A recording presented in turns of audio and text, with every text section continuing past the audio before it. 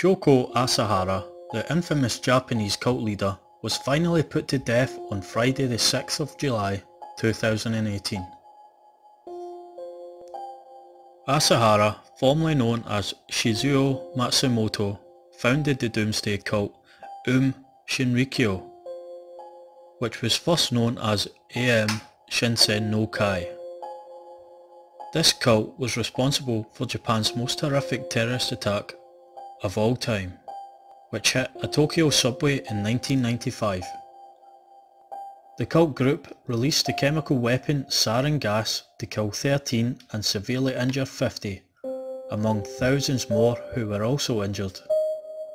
So how did this monster rise to fame, and how did he manipulate his followers to commit this heinous crime? Born in 1955, Asahara first honed his skills at manipulation, control and power as a little boy. He was partially blinded with infantile glaucoma and was sent to a school for the blind. As the ancient quote goes, "In the kingdom of the blind, the one-eyed man is king." And in keeping with this quote, he used his advantages of partial sight to dominate his class members who were totally blind. He bullied his way to earning a fearful respect and following amongst his classmates. He had delusions of grandeur from a young age, claiming that one day he would rule a kingdom of robots. After school, he was rejected for a place at university. Following this, he turned his hand to practicing Chinese medicine and acupuncture. However, he was convicted of selling pharmaceuticals without license in 1981.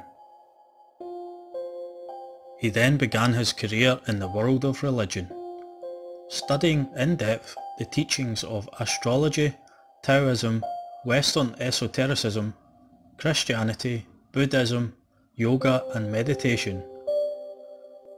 Nostradamus was particularly influencing to the cult leader, an astrologer who famously predicted Armageddon.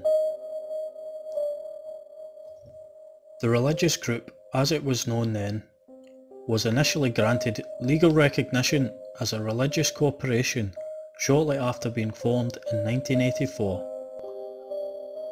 Asahara soon found fame and followers after a string of appearances on television and magazines, alongside presenting lectures at university campuses. However, as his fame grew, so did his delusions, and he imagined he was called upon as a god to bring about the end of the world. He believed he would survive this apocalypse and emerge as a supreme leader of the globe. He began a campaign to further enhance his followership by releasing videos in which he made extraordinary claims of godlike ability. He targeted intellectually gifted people in particular, such as scientists and engineers. He filled a void in his followers by stating he would gift them salvation in the next world after destroying this one. He built a following of 5,000 in the early 90s and subjected them to various mind control techniques. A team of scientists from the cult were tasked with building a sarin gas producing factory. In 1995, Asahara commanded the cult to unleash the gas, to horrifying gruesome effect on the Tokyo subway. The gas is classed as a weapon of mass destruction and can render death in the most gruesome way in seconds. The gas causes choking, paralysis, vomiting, and stinging the eyes until they lose sight. In the aftermath, Asahara was bitterly disappointed that only 13 people died. This was among further atrocities, such as the shooting of a police chief who was investigating the organisation. Shortly after the attack, the cult's premises at the bottom of Mount Fuji was raided by Japanese authorities. After an extremely long trial which took over 7 years, he was sentenced to be hung for his crimes. And on the 6th of July 2018, he was executed by hanging.